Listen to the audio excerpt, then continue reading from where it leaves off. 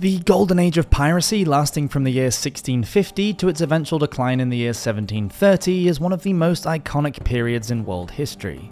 The classic image of a pirate, accurate or otherwise, is instantly recognisable the world over, and the pirates themselves, both fictional and real, have been immortalised in television shows, movies, books, video games, and legends. Like many areas of history, much of what we do know about pirates is steeped in myth. This is a topic that we've covered on this channel in passing before, but today we're going to be delving much deeper into it. The media, specifically books and movies, have skewed the public's perception of what a pirate really was. As pirates lived outside the jurisdiction of the law, there is not a wealth of information available on historical individuals to begin with. But once we get caught up in the dramatisation and romanticisation of pirates in popular culture, fiction becomes perceived fact very quickly. You'd be surprised just how many of some of the most iconic images of pirates have sprung entirely from works of fiction. Join us as we take a tour through time to explore just how popular culture has impacted our perceptions and ideas of what pirates are from the Golden Age. We will be taking a look at the most influential and well-known pieces of pirate-related media in this video, specifically some of the most important books, films, and games. Please note that this video will contain spoilers for several pieces of pirate-related media, including Treasure Island and Pirates of the Caribbean. So if you haven't already, it's advised to come back to this video after exploring those first. Welcome to Walk the Plank. A general history of the pirates. In 1724, Captain Charles Johnson, likely a pen name themed around the subject of his writing, wrote perhaps what would come to be the most impactful piece of literature on the topic of pirates. A general history of the robberies and murders of the most notorious pirates is actually one of the most important historical sources for those looking to develop their understanding of some of the most infamous pirates and their crimes. It would go on to become one of the most influential pieces of writing for later authors, some of whom we will explore later in this video.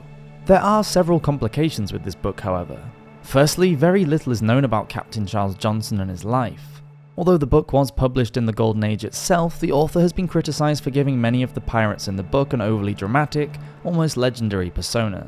It's important to remember that throughout the Golden Age, pirates were causing a huge stir in the waters of the Caribbean, and many tales of them would have been passed from sailor to sailor, from ship to ship, port to port.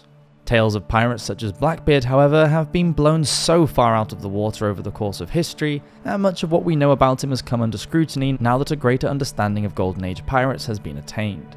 A general history of the pirates covers all of the most notorious characters of the Golden Age, many of whom you will have heard about in our previous videos. Anne Bonny, Calico Jack, Blackbeard, Charles Vane, and Edward Lowe. They all feature prominently in Captain Johnson's book, where their lives and crimes are explored.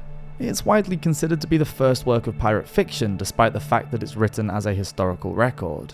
Many of the records of existing pirates have in later years proven to be exaggerated or dramatised, with many crimes written from a theatrical, mythical standpoint. In later editions, the author even began to include pirates who did not exist at all. The fictional captains James Misson, William Lewis, and John Cornelius feature in the book, none of whom we have any historical evidence for. The book was an early introduction to many fictitious elements that we now associate, falsely, so closely with piracy. Among other pirate tropes, the book introduced the ideas of pirates burying their treasure to hide and dig up later, the notion that pirates were often missing legs or hands, and the use of the Jolly Roger flag. Whilst some pirates did actually fly a Jolly Roger flag, it was not as prevalent as a general history of the pirates makes out. The fact that this book is not entirely accurate or reliable still does not rule out its value as a good historical source, however, as this was the first known instance of writing regarding Golden Age pirates. Johnson's book is useful in showing us what people thought about pirates in times gone by. It would seem, in fact, that they were just as revered, feared, and romanticised then as they are now. Treasure Island. While A General History of the Pirates might be the first example of pirate-related literature, Robert Louis Stevenson's Treasure Island, A Tale of Buccaneers and Buried Gold, is by far the most famous. This adventure novel was initially released over the years 1881 and 1882 in Young Folks, a children's magazine, under the pen name Captain George North. It follows the story of a young boy named Jim Hawkins who finds a treasure map. Following the map, he goes on an epic adventure to seek out the treasure with the accompaniment of the pirate cook Long John Silver. It is even today the quintessential piece of pirate-themed media known the world over as the book that started our obsession with the Golden Age. While Treasure Island may be a great story, and it's certainly an influential piece of media in its own right, it does unfortunately leave a lot to be desired in terms of historical accuracies, and has shaped our perception of Golden Age pirates perhaps more than any other piece of media. Many of the myths surrounding pirates come from this book, in fact. In the book, the one-legged Long John Silver stages a violent mutiny against Captain Smollett on board his ship, the Hispaniola. Mutinies have since become a popular trope in pirate media, with the brutish, aggressive captain often being forcibly removed from his position as head of the ship, or killed in the process. In fact, there's little reason to believe that such a mutiny would have been popular, or even necessary in the first place. It's known now that many pirate ships, when facing disagreements or difficulties with their leaders, elected a new captain rather than push the current one out with violence. Such mutinies, as the one described in the book, were very rare, and as dangerous as pirates could be, they were often civil to one another. Pirate ships came equipped with their own sets of laws and codes according to the crews on board, and to break them would carry dire consequences, even for the captain. It's not just the dramatisation of violence and revolt that Treasure Island threw into the mix, however. The book introduced many more trivial, light-hearted aspects of pirate life into our understandings of the Golden Age. Long John Silver in the novel is known, for example, to carry a parrot around with him, sat atop his shoulder. Known as Captain Flint, the parrot would often cry out "Pieces of 8" in a classic pirate fashion. This is, as you might have guessed, entirely fictitious. No known pirate is reported to have carried a parrot around on their shoulder, and yet this has become a staple in many portrayals of pirates across the media. Pirates did, however, keep animals on board the ship, namely chickens and pigs, to keep themselves well fed whilst out at sea. But sadly, parrots aren't known to have featured. Plus, pirate ships were likely noisy enough places as they were without the addition of avian companions. The book also helped to fabricate one of the most famous phrases associated with pirates: "Shiver me timbers." While the phrase was already in circulation from a lesser-known book, Captain Frederick Marryat's Jacob Faithful, a novel published in 1834, Robert Louis Stevenson implemented the phrase throughout the course of Treasure Island. Along with this were variations of the phrase such as "shiver my sides" and "shake up your timbers," generally used to express shock or surprise. Pirates of the Caribbean. There is no piece of contemporary media as popular and influential to the pirate genre as Pirates of the Caribbean, an action-adventure film series based on Walt Disney World's theme park ride of the same name. A total of 5 films have been released to date, directed by 4 filmmakers over the course of the franchise, and are to this date some of the most viewed and highest-grossing films to have ever been made. The story follows the exploits and adventures of Captain Jack Sparrow, iconically portrayed by Johnny Depp, as well as his crew and associates Will Turner, Elizabeth Swann, and Captain Barbarossa. The films are widely known to incorporate myth, legend, and supernatural activity into their plots, and it's made very clear that large parts of the plot are designed to be a product of fantasy. But still, you would be surprised as to how many liberties are taken with the finer details. Pirates of the Caribbean has helped to further what books such as Treasure Island started, and has skewed many facts about pirate life into our perception of how these people lived. While some of the pirates featured throughout the film franchise, namely Blackbeard, were indeed real people, many of the facts surrounding their portrayals are fictionalized. Blackbeard in the franchise is a victim of this. He is the main villain of Pirates of the Caribbean on Stranger Tides, where he is ultimately killed after an encounter with the Fountain of Youth. In reality, he met a grisly end at the hands of Lieutenant Robert Maynard, and is not known to have had any affiliation with supernatural beliefs, superstitions, or practices. The same can be said for the British Navy, who are frequently shown to be buying into myth and legend in the films. Several issues also persist with these ships the pirates travel upon. Many of the vessels in the film franchise are way too large to be functional as pirate ships.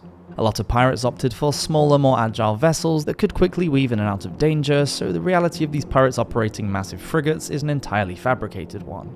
What's more is the fact that the crews in these films seem to be far too small to deal with such a demanding vessel. Such ships would have required hundreds of men to man them, which is something that not many pirates had at their disposal. A lot of the way the pirates in the films behave can also be scrutinized. Take Captain Jack Sparrow for example. He is inefficient and often makes mistakes that cost him and his crew dearly. He is in fact more of a comedic character, disorganized and clumsy when it comes to executing his plans, and does not seem at all fit to be in a position of power. However, captains of pirate ships were relied upon to guide their crews to safety in the midst of great danger, and a captain that continuously failed to do this would have been democratically removed from power without question. Sorry, Jack Sparrow. Captain Barbarossa is also seen on numerous occasions to be aggressive, demanding, and verbally abusive to his crew. He berates and overworks them to the point of exhaustion. Again, this is not something that would have been tolerated on board a pirate ship, but nor is it anything that actually typically happened. Pirate captains, whilst aggressive and intimidating to their targets, could not afford to behave the same way to their crews. They needed to keep their shipmates on side throughout even the most dire circumstances. An undermanned ship was almost certainly a doomed one. Captain Hook. He is the iconic villain of Peter Pan and the star of films in his own right, but how much of his character is fabricated for dramatic purposes? Captain Hook, maritime leader of the brig Jolly Roger, has become a picturesque character embodying the Golden Age of Piracy over the years.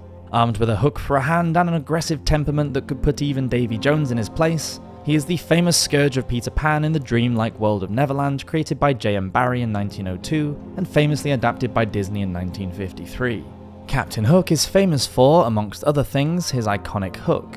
You'll be unsurprised then, and probably just a little bit disappointed, that real pirates did not have hooks, or any other weapon, in place of a missing hand. Even prosthetic wooden legs are a work of fiction, and whilst it was entirely possible for a pirate to lose a hand or a limb in the process of boarding a ship, these were not replaced. The technology was simply not available to cleanly and safely replace a hand or leg with a prosthetic one at the time. Hook is also known for his tendency to make terrified victims walk the plank, a punishment that would see the target cast over the side of a ship into the seas below after creeping along a wooden plank. Again, this is not typically something that pirates engaged in, and offenders were dealt with in a multitude of other ways, many of which were no less violent. Captain Hook was given these properties and behaviours to make him more memorable and scarier as a villain. What's more is Hook's name, a moniker earned from the loss of his hand and its subsequent replacement. Whilst pirate nicknames did exist, look at Calico Jack and Blackbeard for example, they were very rare. The vast majority of pirates opted to sail under their normal names, and it was usually only pirates of great fame and status that opted for any nicknames, many of which were presumably given to them as a result of their status or notoriety. Pirate video games. Over the years, much more recently, pirate-related video games have begun to flow into the mainstream media.